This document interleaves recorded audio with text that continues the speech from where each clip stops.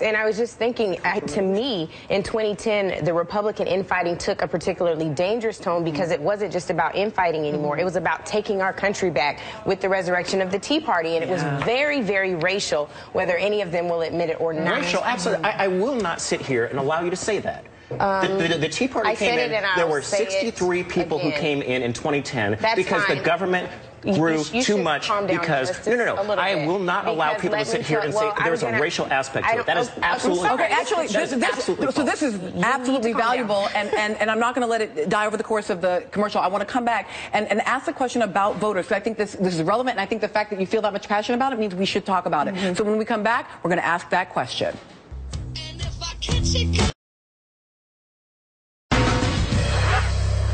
All right, we're back because there was a real tension here that I think is worth us spending a little time with. So I want to pause and breathe because that's what Nerdland is good for. And Angela, I want to allow you first to make your point, because what I heard you say was that the language of "take back our country" had a racialized overtone to it that was associated with the election of a black president. But what I felt like I heard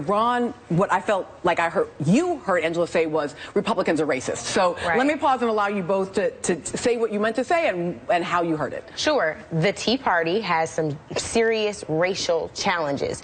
For example, when the House of Representatives were voting on Obamacare, all of the Tea Party members that came to protest on the Hill spat on my future boss, who was the Congressional Black Caucus incoming chair.